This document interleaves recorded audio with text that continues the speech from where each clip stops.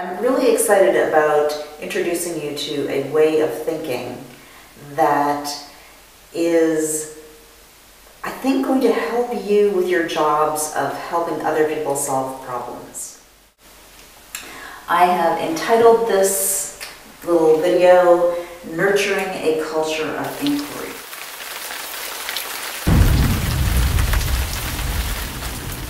Some of the characteristics of transdisciplinarity are the focus on being and experiencing and the knower being part of the knowing, as opposed to the focus on knowledge, fixed knowledge. It involves multiple levels of reality, such that there's an acknowledgement that many different things are going on at once, and we are conscious of one level, perhaps, or in any case, we're not conscious of all the levels of things that are going on. It also acknowledges complexity, that humans are complex within and that the environment is complex as well. One thing that you could think about is that the whole is greater than the sum. That you can think of all the separate parts, but without thinking beyond disciplines, you are not going to necessarily see the whole picture. There's space between the words. I want you to participate by thinking actively. And that's a suggestion, it's an invitation. There's stuff going on besides the obvious. Transdisciplinarity concerns that which is at once between, beyond, and across disciplines. Its goal is the understanding of the present world, of which one of its imperatives is the unity of knowledge. This idea of transdisciplinarity does not negate or diminish the value of disciplines. Disciplinary thinking has been extremely helpful in terms of focusing the way we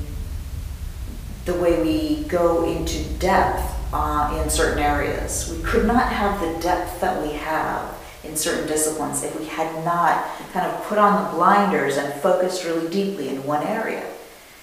And so the disciplinary thinking has been very helpful. It's just that too much of it begins to frame the way we think and predispose us to only making certain kinds of observations even. Generally, as I mentioned, we think in dualities. Classical logic involves defining what goes on one side, on each side of the dichotomy. For example, this is right and this is not right, so that it's wrong. We have right and wrong. With transdisciplinarity, you're invited to think beyond the dualities to another level of reality, which would involve something that's not A. This third level might be called reality with a capital R. It might be called the third alternative. It might be called the ineffable, the irreducible. But it's something that is beyond this. You can't parse it anymore. And this is documented by D.W. Winnicott, a psychologist, that when a baby experiences his or her life with his or her mother, he or she is not necessarily seeing him or herself as separate from their mother. There is a blending of people. So it's not, the mother is not me, but the mother is not me. So there's this other, it's not even another being, it's not a third being, it's a third way of perceiving the two beings together as not each other. And I would call that pre-disciplinary because the baby has not yet begun to think in terms of separating things out. This also is supported by neuroscience because Blakeslee and Blakeslee in their studies of body movement and embodiment and the brain have shown that each of us has a body map. whenever we make a gesture with one hand, that the body map that is associated with this hand or this arm is ignited. Same thing for every part of our body. And what Blakeslee and Blakeslee have found is that the body maps may extend beyond our own bodies.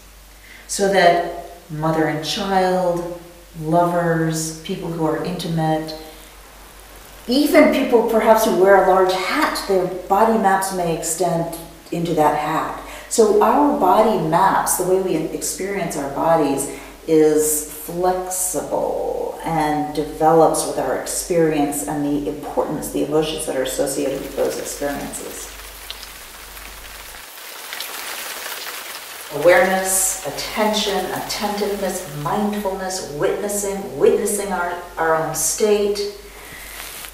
The whole idea is that a way to access the included middle is to be aware of yourself. Self-awareness. What are you feeling emotionally? What are you feeling physically? What are your motivations? Are you experiencing any habits? So just reflect for a moment. I want to invite my camera person to do the same thing.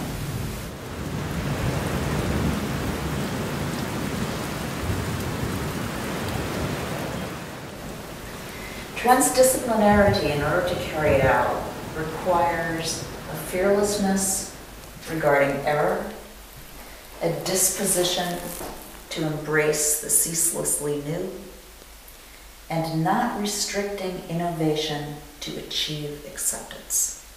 So it really requires a lot of courage, not only to witness yourself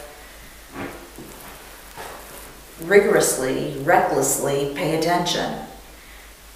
It also requires that you do that without worrying what other people will think, because what other people will think is more on this level. They like it, they don't like it. The public favors it, the public doesn't favor it. We're trying to get outside of that duality to this idea of what's valid is what I'm witnessing.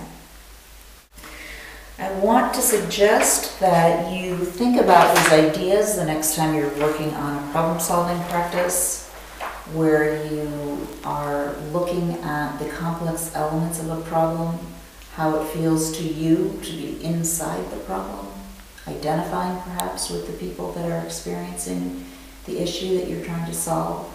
And finally, I have an image that I want to leave you with, which is a person inside a triangle. There's knowledge, there's ignorance, and there's wonderment. I want to encourage you to think about the value of wonderment. If you could just quickly scan these references, you'll